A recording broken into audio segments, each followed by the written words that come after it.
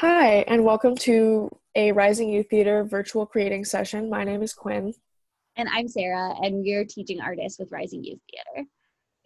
So this session is called Collage Self-Portraits, and it's using visual art to do a character exploration, except today, the characters that we're going to be exploring are ourselves.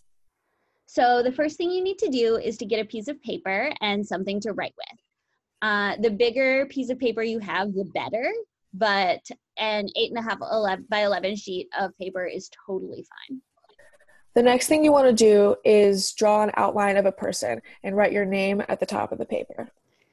And on the inside of the outline, you're going to write as many words as come to mind that can reflect the way you see yourself. On the outside of the outline, write words that reflect the way other people see you. So some of these words will be different, others can absolutely be the same. You just want to have a diverse collection of descriptive words.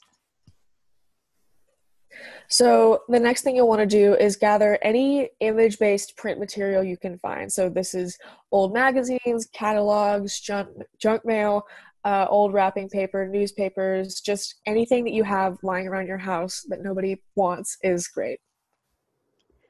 So now using those materials, you're going to transform your outline into a self-portrait using collage.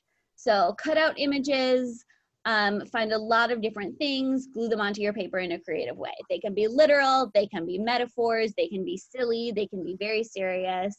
The collage images should represent the words and phrases that you've already brainstormed and put on your outline, but think big in how you do that.